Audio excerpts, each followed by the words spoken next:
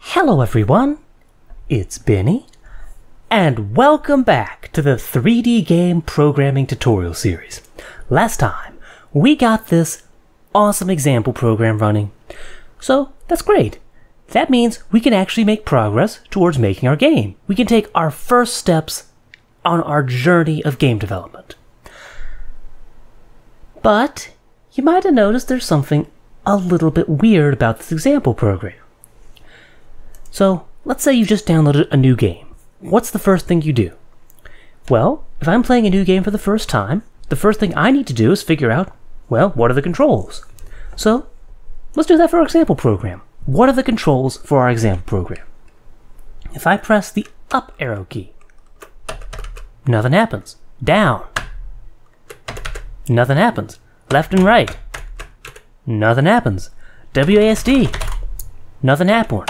Keyboard mash. Yeah, that never does much, does it? But still, nothing happens. So, this seems to be a problem. There aren't any controls in our game. In fact, there is only one key combination in our entire program that does absolutely anything at all. If I hold down the Alt key and then press F4, the program closes. Which might be a little bit more impressive if it wasn't a default operating system hotkey that works for literally every program ever. So, yeah, this was going to be our first obstacle on our quest for games. Controls. How do we take user input and turn it into some action in our game? That is the topic of this video. Let's go. So, we have entered the source code. How do we determine what the user is pressing at any given moment? How can we say, hey, the user is currently pressing, I don't know, the Q key. Yeah, like this window just determined. Unfortunately, the way this is handled is from the operating system. Specifically, the operating system handles it by events. It'll have an event that says, hey, an event has just happened, and this event happens to be the user has pressed this key, or it has released this key, or the user has clicked this mouse button, or released this mouse button, so forth and so on. You get the idea. And because that comes from the operating system, it's platform dependent, which unfortunately means our input code, to some extent, is also going to have to be platform dependent. So how do we do this? Well, one way we could do it is we could say, okay, we'll go into this existing code, into the platform dependent section. We know that SDL handles that particular part of platform dependence, so we'll go into SDL, and we'll do something with one of these SDL classes, and that'll handle the input. Well, that's a bad idea for several reasons.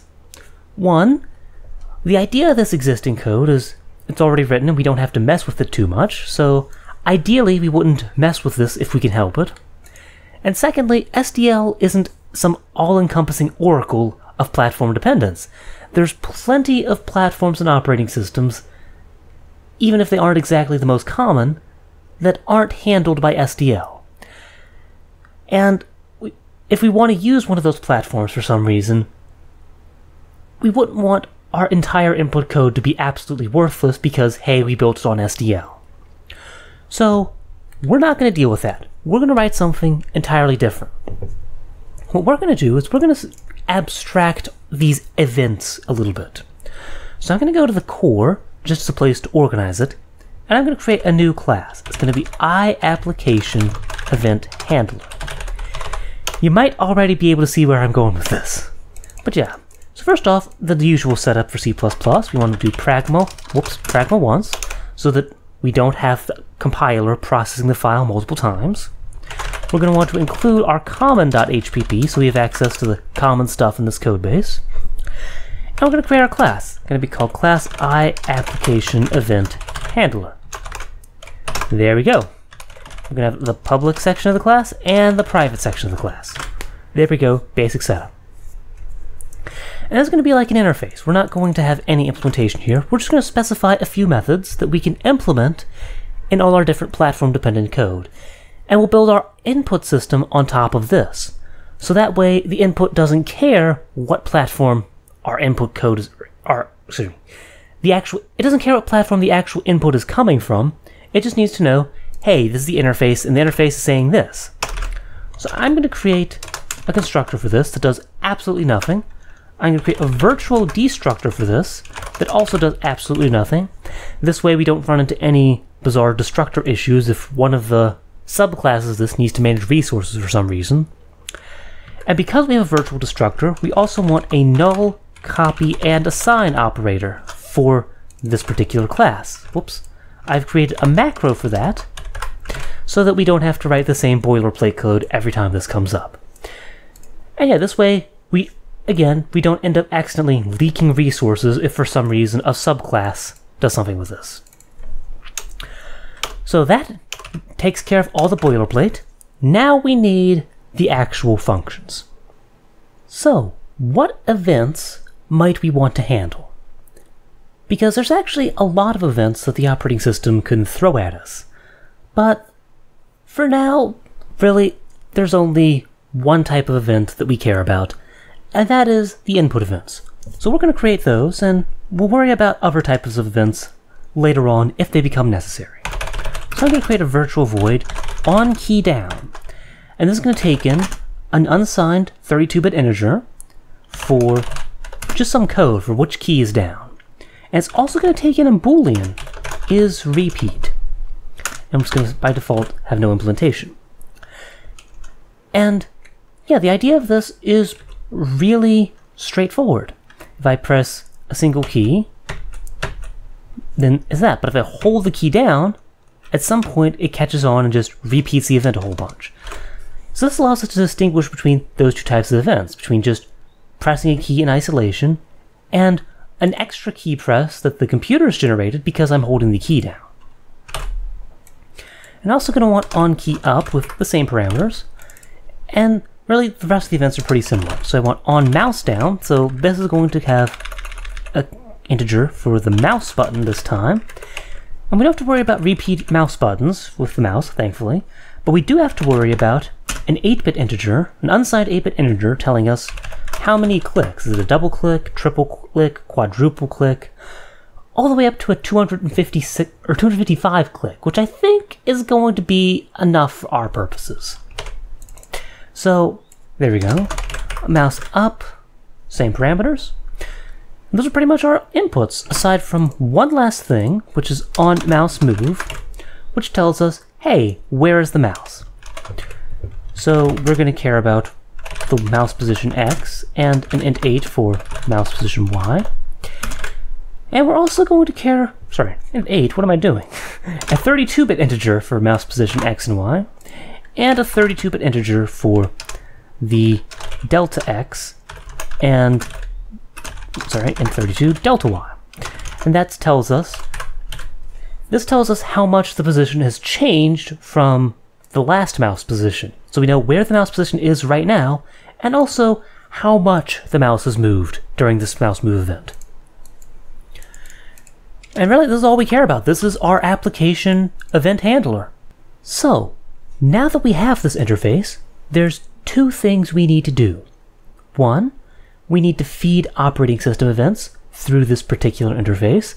And two, we need to build our game's input system on top of this interface, so that it doesn't depend on the operating system itself. So I'm going to start by just feeding the operating system events through the interface. So unfortunately, this will require us to go into platform to SDL and do some slight modifications. There's, alas, no way around it.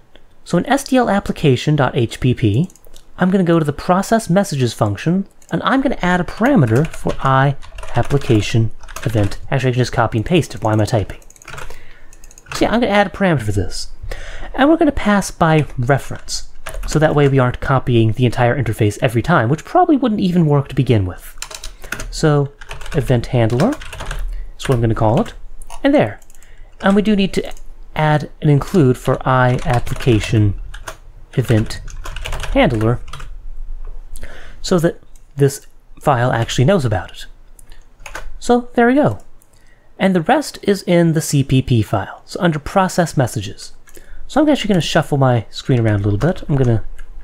There we go. So this is going to be my reference for what I'm trying to implement, and this is big because this is what I'm actually working with. So there's a few different events. As you can see, we already have a while loop that's pulling all the events from the operating system. So at this point, it's a matter of knowing the SDL documentation and knowing which SDL events are the ones that will give us the information we want, and which parameters of those events will feed the correct parameters of these. So that's all this is. This is the point of just knowing what the SDL documentation is.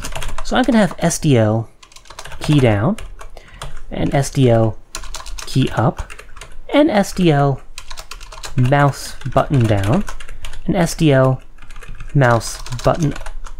What am I doing? I delete button to replace down. That's great. Mouse button up, and finally a mouse motion event. How do I know these are the right events? Again, just reading the documentation. That's where I found out all these events correspond to what I'm interested in. So I'm going to go ahead and add a break to them because they're going to be complete by themselves. We're not going to want to fall through cases. Yeah, at this point we just need to... Oh, I almost forgot. Here we actually want the iApplication event handler as a reference, called event handler. Yeah, we need to actually... we modified the header of this method. We need to modify it so we know about the parameter here. And we're just going to take the event handler, and we'll call onKeyDown with the correct parameters. In this case, again, you have to look at the parameters in the documentation. So this is just knowing the documentation. e.key.keysim.scanCode gives us the key code. I know it's weird, but again, you just have to read the documentation. That's all this is. So e.key. Let's see, what is the repeat? I believe there's a repeat, and if I know this is not equal to 0, that tells me whether or not I'm repeating. Yeah, because I believe e.key.repeat is the number of repeats. If it's 0, well, it's not a repeat, it's an original key press. If it's 1 or greater, well, we know that this is indeed a key repeat, so that fulfills that parameter. Cool. On key up, same parameters. We don't even need to change anything. Mouse button down, different parameters. So what I want is e.mouse.button, that's the mouse button, and finally e.mouse.clicks is the number of clicks. So that one's relatively easy to implement. It's really, there's a direct correspondence in SDL. So same sort of thing for mouse up, just change the method. And last but not least, the mouse motion. So event handler.onMouseMove. This is a motion event, so e.motion.x gives us the position, e.motion.y gives us the y position, e.motion.xrel gives us the amount it's changed, e.motion.yrel gives us the amount it changed on y. So there you go, that's it. This might seem bizarre and confusing, but like I said, this is just a matter of knowing what the SDL documentation says and what events correspond to what. So yeah, there's not much ingenuity here. Good news! Now that we're sending real events through this interface, we should be able to handle some basic control. Nothing fancy because we haven't written our actual game control yet. That's going to be coming up next.